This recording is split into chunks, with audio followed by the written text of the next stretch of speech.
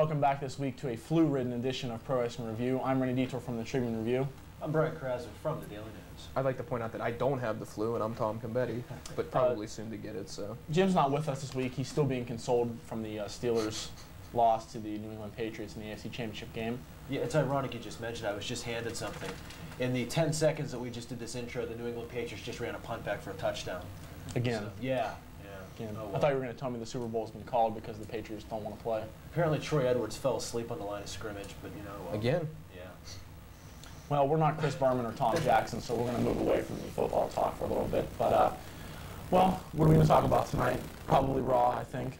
Yeah, probably Raw. That's a good place to start. Starter. Some more NWO stuff. I think the plans are starting to come together a little bit more as far as that group goes. But we don't want to give too much away because that's not our job to give you news and information and things of that sort. So we'll kind of dumb it down a little bit. Well, let's not also forget we have a slew and a stack of viewer mail to get to, which we didn't get to last week, and we apologize. So hopefully, maybe one or two segments on that. That is kind of thick. So one of those may be a subpoena. I'm not really sure. So let's be careful. This does look like a lawsuit. This is all email. Isn't that Jim's WWF contract? I think they mailed it to us by mistake. They probably did, yes. They're going to bring him in a feud with Goldust, but that's another topic for another day. But I guess we're going to come back and we're going to talk a little bit about some of the stuff that happened on Raw, an actual good edition of Raw, so please stay tuned. Warren reviewed the show on his portion of the website and had a lot of good things to say about it. I agree wholeheartedly with a lot of the things you said. I mean, where do we start? I mean, it was just a good show from top to bottom. Well, I guess maybe we should start off with the big news. I mean, everything is revolving around the NWO once again. Feels like 1996 again. But there was just a drop-dead great segment between Ric Flair and Vince McMahon that was, I mean, it was like vintage stuff. It was incredible. Flair came out and showed a video piece. It was about 3 minutes long or so, Set the Kid Rock song, that highlighted literally every major highlight in WWF history. I mean, it was all the stuff that everybody always said the WWF didn't have the balls to show, like Bret Hart fingering the WCW symbol. Yeah, there you go. It's 10 o'clock, kids. You're not going to take your shirt off next, are you? No. Hell. But, just all the big stuff like that, showing Owen Hart. Well, I mean, and you brought up this point about how, in the past, the WWF would never so much as even mention WCW. I mean, hell, they would bring guys in from WCW and not even call them anything remotely what they were called. Like Lex Luger. Well, don't call him Lex Luger, he's the narcissist. We can tell that it's Luger. So they've come a long way since those days. Well, they sort of have. I don't know. I know none of you guys watch Jacked, and I don't know why I did. I was by television. But they were talking about the NWO angle on there, and they said, we don't know what this is. What could this be? It was like, man, it's 1984 all over again. But, yeah, they have come a long way.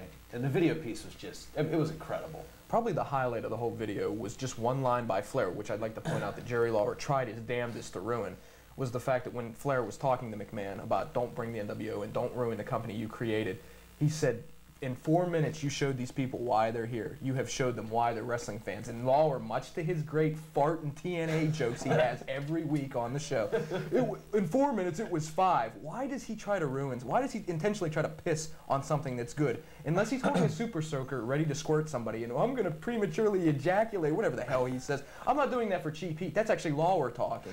I don't understand why he does that. I mean, he didn't ruin it by any means.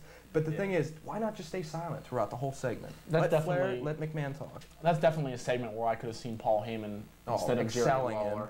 And Heyman, obviously respecting the fact that they're showing the WWF's lineage from back in 1984 and on. And it's one of those things where Heyman probably might not say a lot. He might just stay quiet, like Jim Ross did. He did an excellent job of not saying anything. I know that sounds weird to say, but yeah, I totally agree. I think Lawler, his childish remarks towards Ric Flair, not needed here. This is supposed to be a serious segment, a segment actually that, as great as Ric Flair is, and I know we praise him every week, you really get a sense of how good he is. That interview was one of the best interviews he's ever given. Yeah. And I can point to one specific about the interview, was when he was talking about Vince McMahon and, don't ruin what you've done. This is your company. He goes, you're not Vince McMahon, he wasn't Vince McMahon, the heel character, the Mr. McMahon character. He was Vince McMahon, the people that cheered him last night because of what Ric Flair was saying, because of the passion he was showing. And that says a lot about Ric Flair. It says a lot about this whole entire angle and the segment itself. And another thing to it, it's like one of those, just sick and tired of being right. is that for how long now have we been saying that they need to go back and show old footage? I mean, the history will give you more of a perspective. And there was a comment, I think on my page, about what do you think about Hulk Hogan coming in, and the person who wrote this said that it seems like it's just the Alliance thing all over again, and it just seems like a repeat. And I can see where he's coming from. Yeah. To a degree, I think that's true.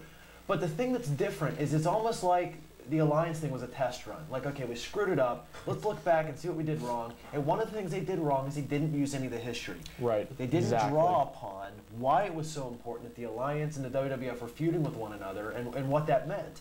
But they've started off on the right foot on this one. You could say it sounds like a repeat of the Alliance, and to a degree, like I said, that's true. But just showing that video clip last night and Ric Flair saying, this is your history, this is what you created, you know, you've had since the 1960s this great empire started by your father that you took to new heights. Why would you want to bring in three of the most destructive forces ever that killed one company before it, that I went through, that I personally watched, you know, when I was the Nature Boy Ric Flair in WCW, I watched it kill my company. Why would you want to do the same thing to your company? That was great stuff. In that segment last night, it was already 10,000 times better than anything they did in the Alliance story. Oh, totally in agreement. One of the things, though, that separates this from the Alliance, obviously when the Alliance debuted, you could have had a video package or whatever just showing the history of WCW, of the NWA. But the thing with the Alliance, you had how many guys, and according to Vince McMahon and whoever the hell else power that be, and I hate to use that, no one knew who Lance Storm was. No one knew who Booker T was. Right now with the NWO, you have 3, possibly 4 of guys that are already, dare I say, over, guys that the fans can recognize. And with the interview this past Monday, the guys that are actually a threat. With the Alliance, yeah, like you said, Brian, I never actually thought of this. This could be just a test run with the Alliance, and now they learn from their mistakes, hopefully, and now this NWO thing is going to be treated with the validity and the seriousness it deserves. It actually feels, dare I say, that if they do come in, they may ruin the company, and they just may. We're going to talk more about that because there's a lot of other things on Raw that obviously affected the NWO coming in. So we're going to come back. We're going to talk a lot more about Monday Night Raw. So please come back. About the what were we talking about? Raw. We should do an '80s show on here. Just highlight like the. I don't mean to jump into this. Well, the reason I said that actually, play with the marker. It came from an off-camera. Give me the marker. Here you go. Draw pictures. It came from an off-camera conversation, but it also came from the 3 guys coming back were stars in the 80s. Well, I guess Kevin Nash didn't really come into the early 90s. But he was born in the 80s. Yeah. Scott Hall made his mark in the 80s, and Hulk Hogan actually, I think, may have a patent on the 80s. I'm not really sure about that, to check. But with those 3 guys coming in. Now, there was some word on the internet before Raw had aired. There was all this talk that this controversial video was going to air, which ended up being the video we spoke of earlier. Controversial? Well, apparently there's a second video that's going to be made after, and again, we're taping this before SmackDown. We don't know what happened yet on SmackDown. Apparently this is going to happen after Ric Flair turns McMahon's offers down or whatever. But there's a clip where, if you remember those old, the following announcements were paid for by the NWO, instead of saying that, it's been paid for by Vince McMahon, and they show him talking about killing the company, and you can see Hogan, Hall, Nash in shadows in the background. I guess they taped it a couple weeks ago in Stamford, Connecticut. So look for a second video to air. Maybe that means Hogan, Hall, Nash would have had to been in Stamford, Connecticut. And they were.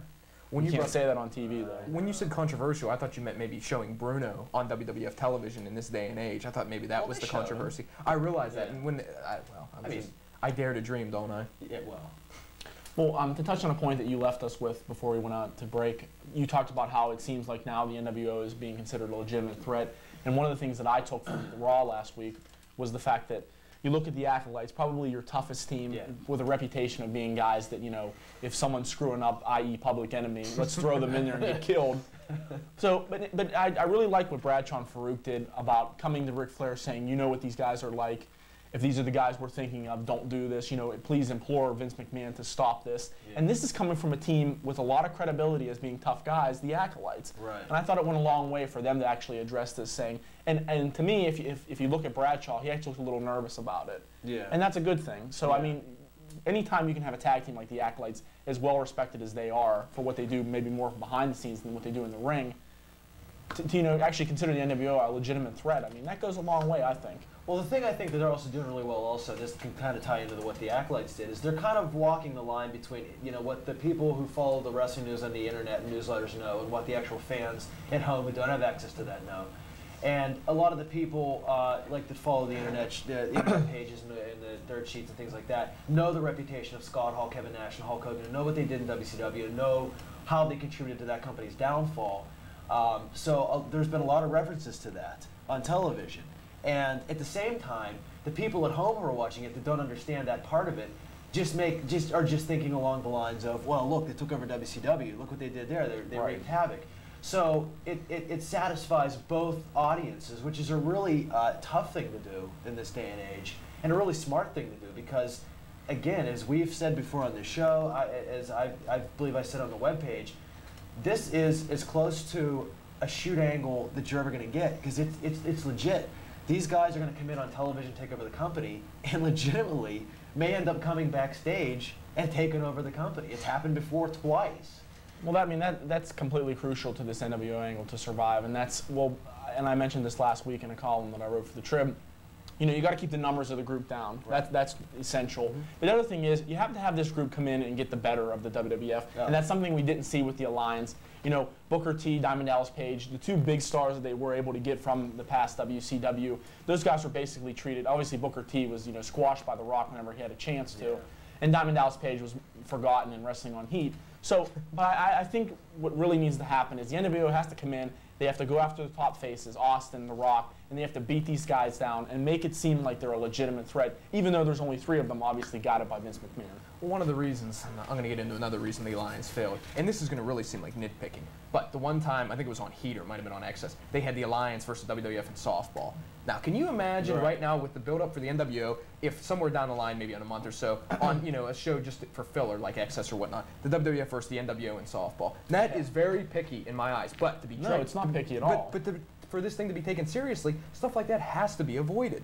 Dare I say that the NWO has to, maybe they should just come out of the stands rather than walk out the runway. That is like probably just as picky as you can get, but it's the little things that represent the overall picture. There's nothing wrong with showing Alliance versus WWF softball games, but that's the kind of stuff that The Rock needs to talk about when he goes on Regis and Kelly or when he goes on the Today Show. That's not the kind of stuff that you want to gear towards your wrestling fans, because essentially what you're selling them is a product that they believe, or at least they try to believe, is something that they're seeing that's legitimate. Right. And the NWO coming in and taking advantage and getting the better of the WWF has to happen.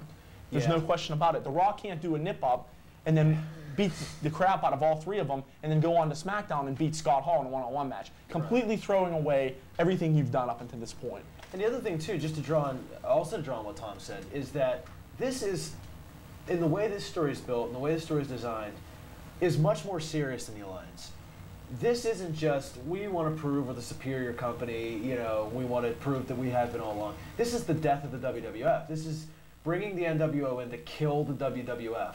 And that's different, you know what I mean? I mean, it's war, quote unquote. It's a bad term to use at this time in this day and age, but that's what this is. And so if you're right, if these 2 teams were playing softball against one another, that would just kill everything. I mean, with the Alliance thing, it made it look stupid, but that would kill this. This has to be treated seriously. Let's not forget, too, about the Alliance, is the fact that they would take, you had Booker T, you had Diamond Dallas Page, you had Mike Awesome, and I know no one knows who that is anymore.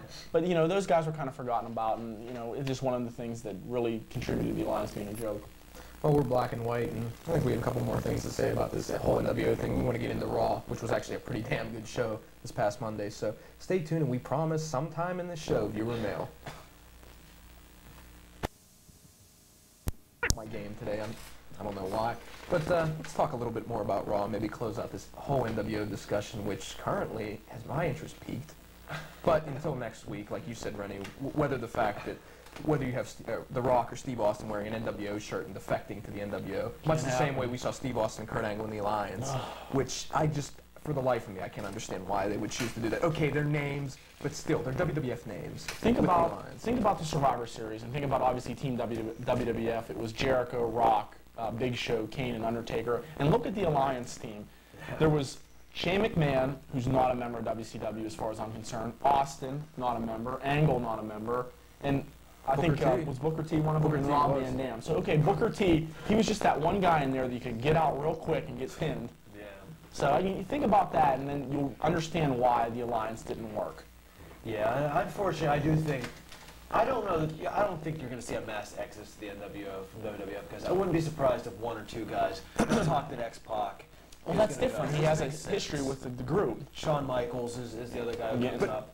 But I think somebody other than those two guys there's definitely going to be at least one person who's going to go. It's got to happen. When you refer to Shawn Michaels or X-Pac, I mean, you want to debate, they're currently on the WWF roster. Michaels hasn't wrestled or actually had a prominent role in years. X-Pac, much to Jim's dismay, can wrestle when he wants to, but has been injured from time to time. I'm talking about a guy similar to The Rock or Austin. Well, I think somebody like that will, not necessarily those two guys, or Triple H. I don't think any of those three guys will, but somebody's going to jump. Well, another reason what killed the NWO and WCW, and not to mention the guys that were in it, throwing guys in from week to week. You had a Scott Norton from 1 week, you had Vincent, you had Horace, or whatever the hell his name is.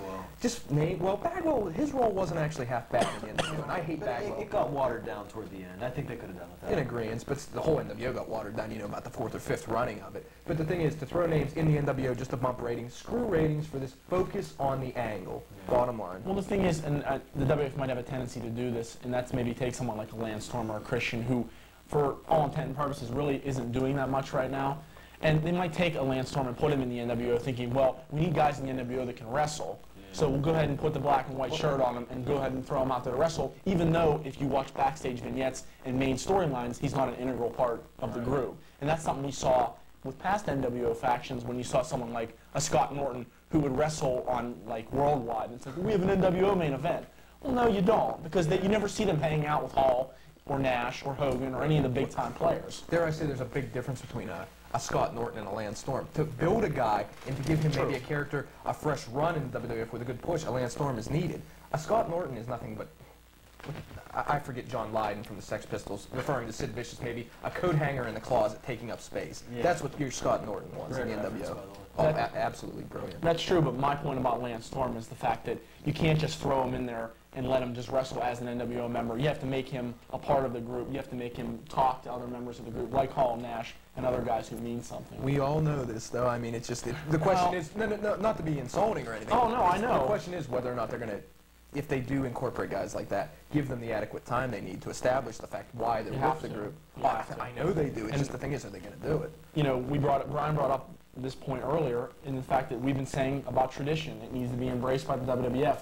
That was the problem. Vince McMahon doesn't have the same kind of, he doesn't value the tradition of WCW the way he does his own company, which is why I think we saw that video we did last Monday on Raw. He cares about his past stars like Andre the Giant and Pedro Morales and Bruno, probably even to a certain extent, even though obviously the two, don't get along that well. Right.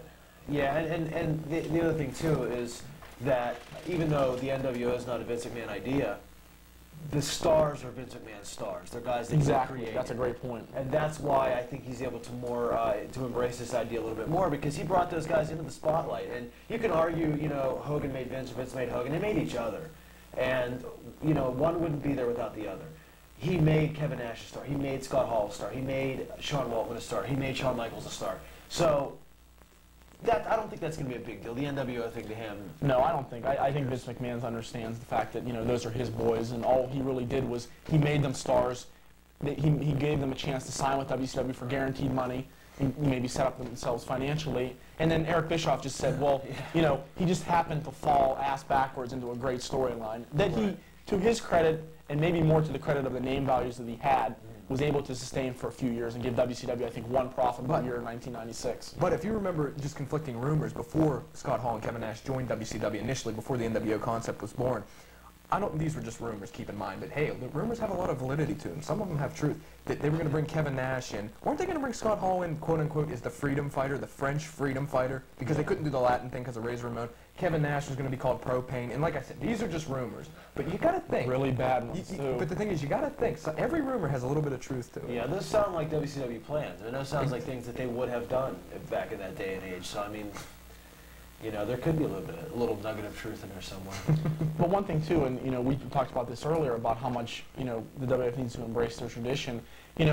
People watched, and they were in attendance obviously at Raw. They watched that video and they actually cheered after they saw it, which leads me to believe that what we've been saying on the show for the last 2 months, that people still do care about past stars. Oh, absolutely. I never understood the fact that they don't care about who Bruno Sammartino is or Superstar Billy Graham or Andre the Giant. That's not true. I saw a picture of Cowboy Bob Orton, and I saw one of Hulk Hogan. To me, just as important to the WWF, because if it wasn't for Bob Orton, who did Hogan have to beat on Memorial Day every other year? Exactly. You know, so I think, you know, the WWF's really taking a strong step to showing how important, you know, the company really is. Well, we should also, before we get out of this segment, mention a couple of newsworthy items from Raw. Steve Austin, which surprised 3 or 4 people, beat Kurt Angle to become the #1 contender to the world title. He'll fight Chris Jericho No Way Out. Well, fight and win over Chris Jericho. You know what? I don't know. I don't know. Of course, I'm always wrong, so now this probably means Chris Jericho's going to lose. But I think after what they did last week with Triple H, kind of starting to put, you know, to plant the seeds of can he make it to WrestleMania. I think that's going to be their story. I think there's a little bit more to gain out of the Chris Jericho Triple H right now because you have the whole thing with Triple H and Stephanie being on the outs. I think there's a lot more to gain, and I think this story has a lot more to evolve before WrestleMania gets here. And I think Austin's going to lose that match because of one of the NWO members. I think that's going to be the big X factor here, no pun intended. That was a good group too, X Factor. No, they were great. But that was probably the most noteworthy thing that happened. We're already black and white, so we're going to come back. We have stacks of viewer mail to get to, so please return after this. We're on time, so without any further ado, why don't you read that fabulous question from last week, number 4.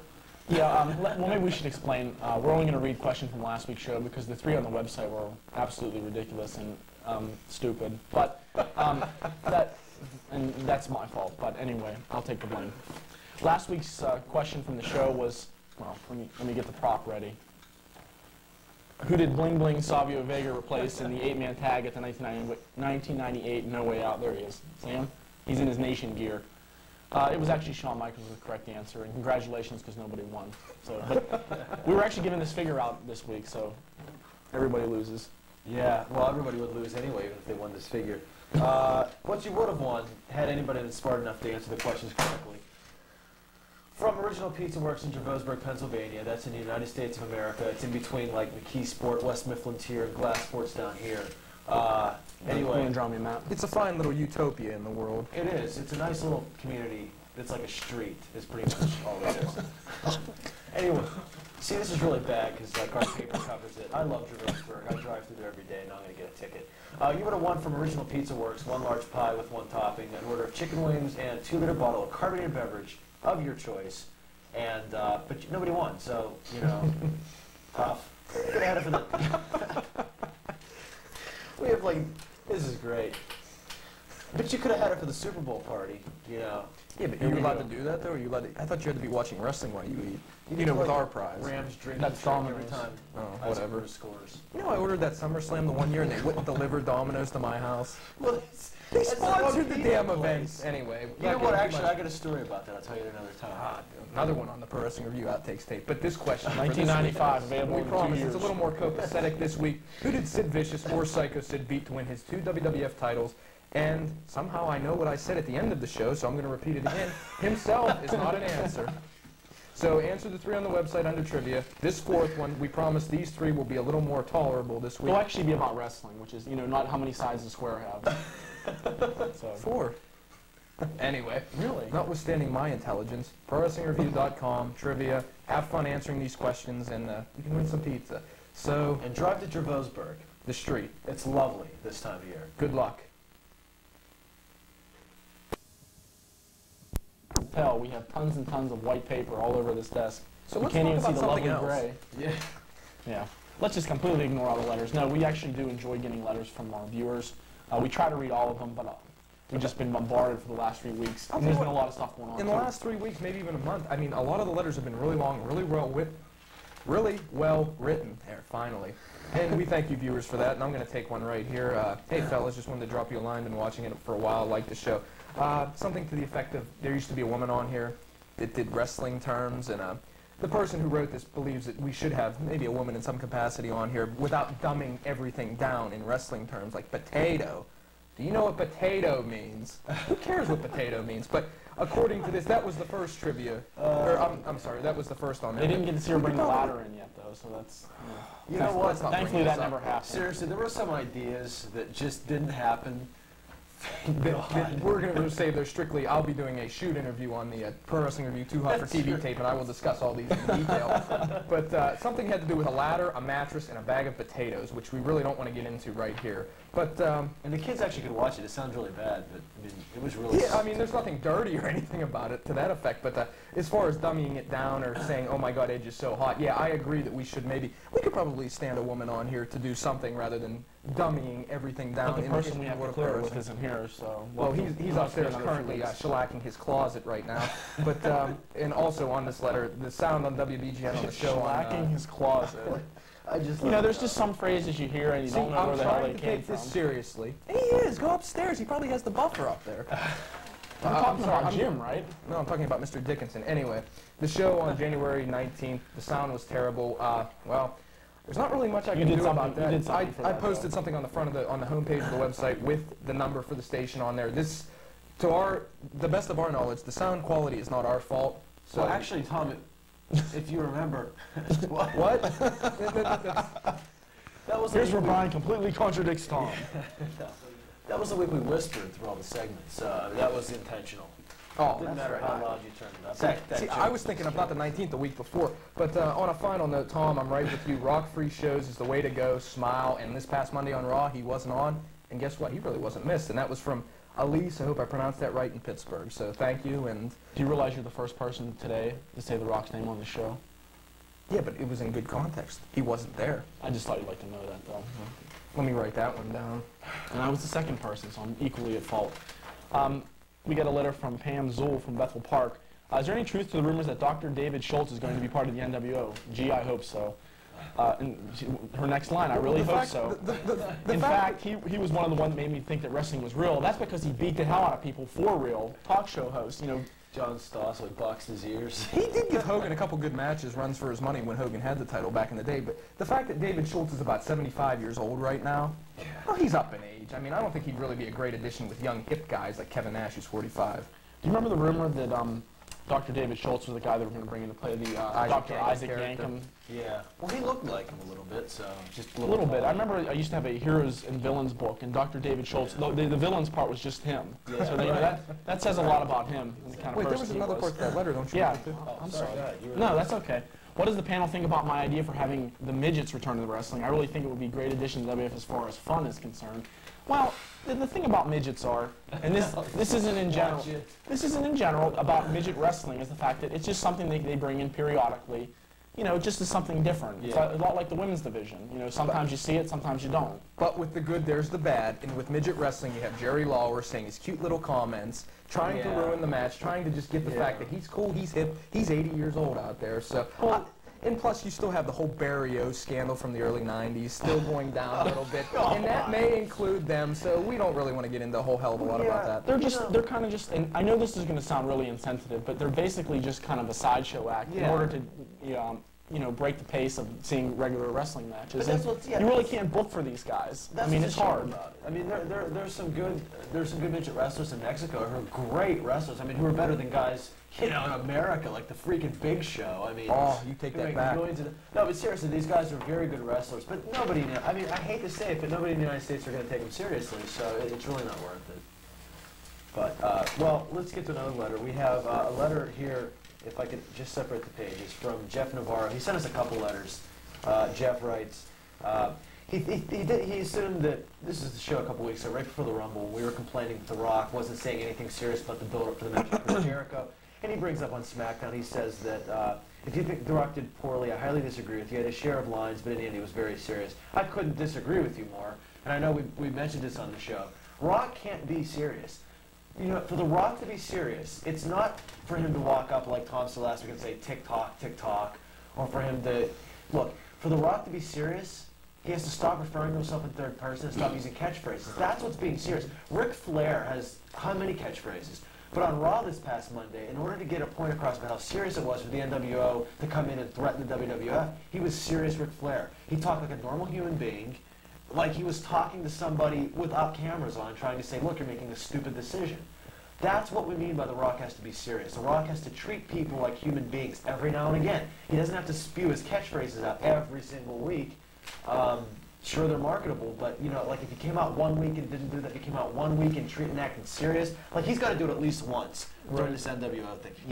He could be the person that brings this angle down. But one thing that hampers The Rock is the fact that, you know, not that him confronting Jericho and looking at him eye to eye, saying, you know, I'm taking this match seriously. The guy never talks about the belt. Right. He never talks about who Chris Jericho beat. And unlike Hunter, he never talks to Chris Jericho. You know, Hunter doing this on Raw was more than The Rock has done for 6 months. Right. And that's a testament to Triple H being confident with his character, being able to praise Chris Jericho, being able to praise someone like Mick Foley, who he did years ago when they were feuding. And you don't see that from The Rock. Talk about the titles. What is this belt? The unified titles. What do they mean to you? We don't know. Because all he does is insult Jericho and beat Booker T whenever he needs to wrestle. Yeah. You know what I mean? It's like, okay, Rock needs to wrestle. Booker, you're in. Right.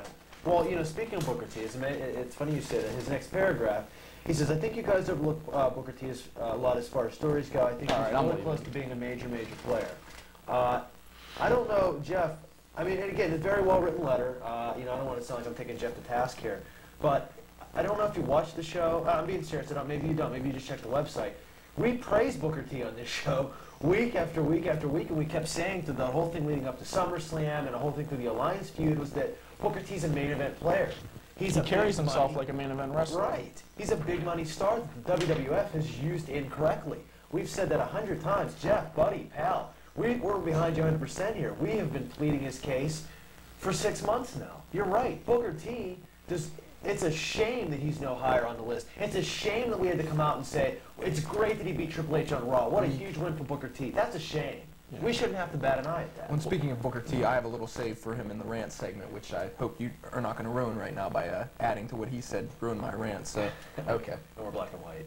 Already? Yeah. Hell. Well, I guess you want to take us up? Sure. We have a lot more letters to get to, so please come back and maybe we'll hear your name on TV. So, see ya. Yeah, more letters from you, the fans, that have written to us. So, without any further ado, I think I will jump right into another one by, Rennie, how do you pronounce the last name? It's Zol. Like from the Ghostbuster movie. Okay. The big mountain cat that tried to kill them all. So in this letter, in addition to other returning gimmicks, I would love to... See, this is the problem. In addition to other returning gimmicks, I would love to see Shawn Stasiak reprise his role as Beaver Cleavage. Well, that was actually by Mosh of the Headbangers. Brian, you point out Chaz Warrington.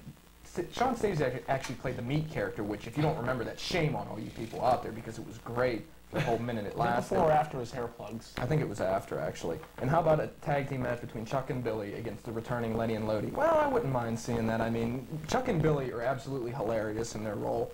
I mean, we talked last week about maybe sticking Gold Dust with them, just to give them that little bump. Well, no pun intended there. I don't think I was trying to. But maybe even Kwee-Wee. You need something for Kwee-Wee to do? Throw them with Chuck and Billy. But they're absolutely... I think they're funny. I mean, Angry Alan. Remember his alter ego? Well, that's right. It was Alan Funk. Yay. So anyway, good stuff. With that in mind, why don't you kick... That's why I tape Thunder every week. Okay, I'm sorry. Quit wasting time. All right. You know, I have a problem with that. But anyway, this letter's from, let me make sure I say the name right, Preston Serrani. One of the things he talks about, he wrote us a really long letter, and we certainly appreciate it. He mentions about Chris Jericho and how he should not be headlining WrestleMania, and he just goes on to say about Jericho's not established as a main eventer, and the fans haven't bought Jericho as a main event heel yet, which is why they should take the title off of him. And if they would do that, that'd be the right decision. Obviously, we speculated about him wrestling Steve Austin at No Way Out, and that's definitely a possibility, but one that I think that should be avoided. I mean, I think Chris Jericho needs to go to WrestleMania, and the point that he brings up, it's a valid one about him not being taken seriously, but whose fault is that? Right. Jericho, to me, has done a great job since he's been given the Undisputed title. He stepped his game up, definitely. Exactly, but the thing about Jericho, and I'm going to get to this later in my rants, is that he needs to start getting clean wins over people on television. Right. And we saw that a little bit against Maven. So, I mean, that is a crucial part to developing a strong heel champion. He doesn't necessarily have to wrestle The Rock every week, or Steve Austin, or someone of that magnitude. He could easily wrestle someone else. Yeah. And the thing was, leading into WrestleMania, you've got all these NWO members that are going to be back. Kevin Nash, Scott Hall, maybe Hogan by that point. You don't need, your world title does not have to be on Steve Austin or The Rock. Not at all. You have enough to sell this paper. It's WrestleMania. People are going to buy WrestleMania because it's WrestleMania, you know? And the NWO coming back doesn't hurt anything either. Exactly. I mean, this is going to be, if you were worried about Chris Jericho being the champion, this is going to be that added bump you're going to get of people buying the show. he can be a world champion. Well, the one thing he does say is, you know, it's a lot of pressure to be put on someone like Jericho who doesn't have maybe as much main event experience as someone like The Rock, who's been, I think, in like 3 of the last 4 main events at WrestleMania. But I'm a big advocate of, if you want to have a guy like Chris Jericho go out there and succeed, you have to take chances with him. You have to let him fail. You know, you learn from your mistakes, and I think Chris Jericho has done that from years past when people said he was too sloppy or he was too goofy to be a main eventer. He stepped up his character to the point where I can take him seriously as a main eventer. He just needs big wins and his opposition, i.e. The Rock, to take him seriously. And being at WrestleMania in the main event against somebody the caliber of Triple H wouldn't hurt either. Yeah. Well, you watch over the next month how Steve Austin takes him seriously, because I believe he will. Steve Austin knows how to treat his opponents. What? No, I was actually saying that to reiterate the point. We got a letter from Matt G, who've gone back and forth with a little bit, but he writes and says, why you guys always sit down with Vince Russo whenever his name comes up? I don't remember you complaining this much when he was head of creative team. If you're basing your opinion on his performance while in WCW, I don't think that's fair. You know as well as I do, he was handcuffed creatively in a lot of ways, as well as having to deal with employees that weren't team players. Okay, and he goes on just to say that, you know, he built the WWF up. Now, do we really need to? Well, yeah, somebody say something. You know what? I'll say this. That's a legitimate question. Yeah. People have been discussing that's where the legitimacy stops. Because of, you know, the creative rut the WWF had been in. Here's a couple points. Number one, why we weren't down on Vince Russo when he was in the WWF. Let me point out this show didn't come on until around the time he left the WWF. So the reason we weren't down on him is because we weren't on the air. But good point. The other thing is, you're right, he was handcuffed in WCW. He did have to put up with a lot of the bureaucracy there, things he didn't have to really put up with in the WWF. On the other hand, in the WWF he had an editor, Vince McMahon, a guy who would go through his stuff and pull out some of the dumb things. From a lot of the stories I've read, he had some dumb ideas in the WWF that Vince McMahon was smart enough to sit down and say, this is really stupid, we can't do this. Vince Russo had to find a happy medium in WCW and didn't do it. He failed. He failed to work with the restrictions that were placed on him. And the other thing is, the thing with Vince Russo, I think his time has come and gone. The Vince Russo era worked for a period of time, and I just don't think it's going to work anymore. It didn't work in the last year he was in the WWF. He didn't work in WCW. You know, I know that you enjoyed his way of doing television, but I just don't think it's going to work anymore. Just, you know, just my opinion. You know, I don't know how you guys feel, but pretty much black and white, or I'd say something. Oh shoot.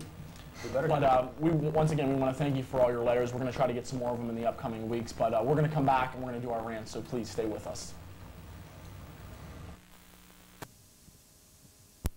Since Jim is on injured reserve, I'm going to start off this week and just build on something we've already brought up on the show, and I'd just like to say a little bit more about, and that is, with this whole NWO story starting, it's obvious that the main targets of the group are going to be The Rock, Steve Austin, Triple H, some of the big name players. And I have total confidence that Steve Austin and Triple H are going to handle this situation as they should, as professionals. But I'm not so certain about The Rock. I'm really worried that, you know, as important as this story is, and before we mention about how this isn't like the Alliance, where you're trying to say, well, our group's better than your group. This is life and death, quote unquote, in the WWF. This is the NWO trying to kill the WWF. So The Rock can't come out and say that Kevin Nash wants to see his strudel, okay? He can't come out and call Scott Hall a donkey scrotum. He can't do things like that, because this is serious stuff. This is about The Rock losing his way of life. And if he's not going to treat Scott Hall, Kevin Nash, and Hulk Hogan seriously, then he shouldn't be a part of this angle. He's got to come out one time and maybe talk like himself. Maybe even say what his real name is and be serious. And not say The Rock this, The Rock that, but say I this, I that. He's got to be serious about it. He's got to treat these guys like the threat they are supposed to be in this story. And if he doesn't do it, he's going to look stupid, and the story's going to look stupid. That's the bottom line with this. And I'm not going to be a sore loser. I'm going to make my Super Bowl bet. Rams 55, Patriots 21. They're going to get killed. And they'll score 14 points in the fourth quarter. The Patriots. Let me tell you, that didn't sound bitter at all. It's not. You did a good job. Hey, I totally agree. I'm going to talk a little bit in my rant. We talked about it a little bit last segment in our male segment about Chris Jericho. And I just want to give him a lot of praise this past week on Raw, and Maven for that matter. I think those two had what should have been a really sloppy match. It was actually very good. It went a long way to Chris Jericho winning clean, and I realized it was against a guy who was, you know, probably working at McDonald's a year ago. But still, Maven's the kind of guy, and other guys like that Chris Jericho needs to fight on television. He needs to go out there, have quality TV feuds, and then go to pay-per-views and wrestle people like Steve Austin, The Rock. There's nothing in the WWF rulebook that says that he has to wrestle The Rock every week on Raw or SmackDown. And just to tie in a little bit with Maven, I'm really starting to enjoy The Undertaker's gimmick. I was a little skeptical about him being a heel, obviously still with the Limp Bizkit music and people still wanting to cheer him, but you know, his character's come a long way, and again, it goes back to the way he talks about The Rock. You know, no more singing, no more dancing. He's all business. He's the kind of heel that the WWF hasn't seen in a long time. In this past Monday on Raw, you saw Booker T in a pretty good match with Hunter. I mean, it wasn't anything to write home about. It was a decent match. Score an upset win over Triple H. And I would just like to say a testament to Triple H, willing to put Booker T over, something that The Rock, Steve Austin, twice in a row would not do, for whatever reason. The fact that Booker T won the match, Hunter wasn't afraid to lose, did three things. One, it propelled Booker T, took him maybe in fans' eyes a little more seriously. He scored a big win over Triple H. Can you imagine if Triple H won the match? It wouldn't have done any of these three things. That was the first one. Number two, it gave Chris Jericho. It gave Triple H an on-air feud, possibly, with Christian coming down interfering in the match. Great. On-air feuds. A main eventer and a heel, probably main eventer someday, in the works, in Christian. Great. And three, it also established, it furthered the storyline with Hunter and Stephanie possibly breaking up, whatever the hell you want to call it. The thing is, if Hunter would have won that match, went out there, wouldn't have made Booker T look good, none of that would have happened. And in the past, it's a shame, the fact that I'm going to bring this up. In 2 feuds with The Rock, 2 matches, a couple matches with Austin, Hunter made Booker T on Monday, this past Monday on Raw, look better than those guys did in any one of their matches. And it's truly a testament to Triple H being the game, being the best wrestler right now in the WWF, in wrestling. And it's just a shame it took this long for Booker T to get an impressive win. His biggest win to date, no doubt about it. It's a shame it took that long because, as we said, Booker T is a main event player. He is a main eventer waiting to happen. And just for the hell of it, if you do buy WWF Monthly magazine or read it or whatever the hell, if you read the article on Booker T in there, without watching WWF television, it sounds like Booker T is the #1 guy in the company. And I don't understand why not they just use some of that little knowledge that they have in the magazine and transfer it over into storylines and TV. But I can dream. Let's not also forget it might have set up a Triple H Booker T match and no one Well, obviously, I was overlooking that. Number 4. Well, if you want to read my column, and hell, why wouldn't you? It's called Sharpshooter. You can read it in the Daily News. You can pick it up on newsstands all over the place, or read it on the internet, www.dailynewsmckeysport.com, under the columnist section. And if you want to read my column, you can pick it up on the newsstands tomorrow, or you can read it on the web. It's www.triblive.com/sports. I apologize for the column being in Monday's paper, but our Steelers coverage runneth over, so that's what happens in the newspaper biz. And I'd like to say none other than Craig Ferris is to blame for that, which I know he's a big fan of the show, and he'll probably get a kick out of that. So if I don't lose my job in the process, but the website, once again, right at the bottom of the screen, you can see it right down there, ProWrestlingReview.com.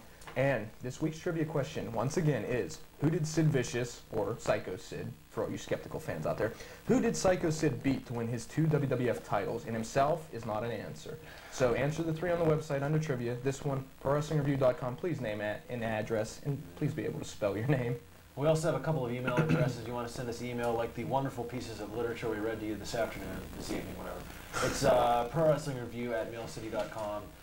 If you hate us, if you hate Jim, since he's not here this week, if you just have hatred, it's got to be legitimate, true venom and hatred. Oh. It's IHatePWR@cs.com. Please don't waste our time. And for all the real mail, you already gave that out anyway. Yes. So I guess that's about it, right? That's it. And so, well, we hope you're going to enjoy the Super Bowl this Sunday, which would actually be tomorrow in your time. So I don't know why I brought that up. I'm just trying to fill time here. So screw that. For me, for Rennie, for Brian, and hopefully we'll see Jim next week. This is Pro Wrestling Review. We hope we've enjoyed you just a little bit on this cold, dreary Saturday night. Probably 80 degrees anyway. But we'll see you next week. Goodbye.